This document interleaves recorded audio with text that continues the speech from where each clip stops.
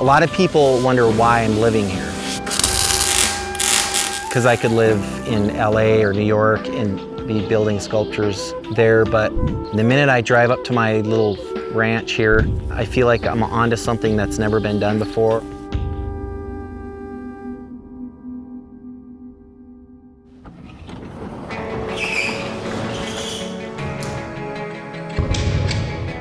My name is John López, and I'm a scrap metal sculptor.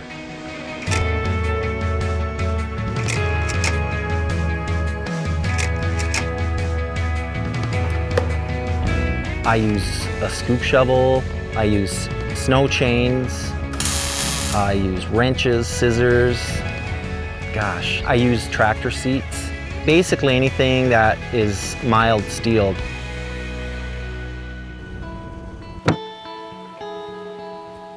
It just so happens that I live in a scrap metal paradise because every farmer and rancher in the area has a scrap metal pile of some kind. People are very generous around here to invite me over and say, you can look through our scrap pile, and so that's where I gather my materials for my sculptures.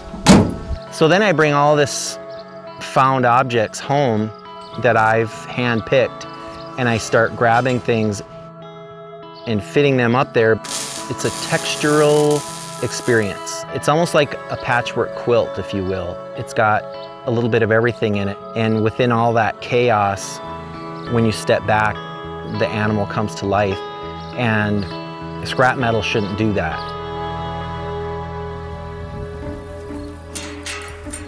One of the most important things for me is to be connected to the land. South Dakota inspires me. I bought an empty lot on Main Street in Lemon, and right next to the park that I put it in was an old bar called the Kokomo. I cleaned the Kokomo out, renovated it, and turned it into a really nice art gallery where I can feature and show my finished sculptures. I've had people come up to me and express in emotion what it means to them, or I've had letters. I've seen a lot of scrap metal sculptures around, but I don't think I've ever seen anybody capture the life that my sculptures capture. And maybe it will affect some of the kids that live here in their life and send them off in a direction that it wouldn't if I wasn't living here.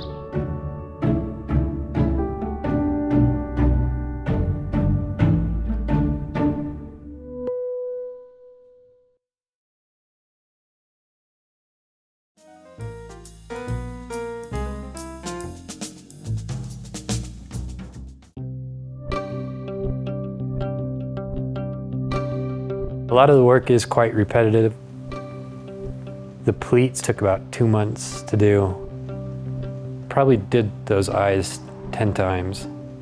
Even the texture of the skin, they're graceful dancing, which I wanted to portray. That's the whole goal, is to make them feel like they're gonna swim away.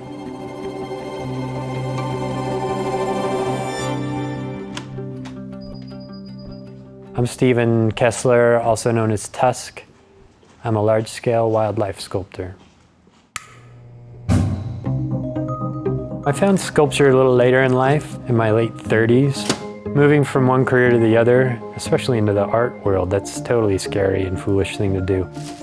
I don't think I had an option after I started sculpting. I think my life was going to be it no matter what I did. Sculpture as a whole has inspired me. I mean, it's a 24-hour thing for me. Sleep just gets in the way, almost. When I'm out doing day-to-day things, not being here, it's always running through my head. I don't know if I'd personally call myself a daydreamer, but I could probably be labeled one.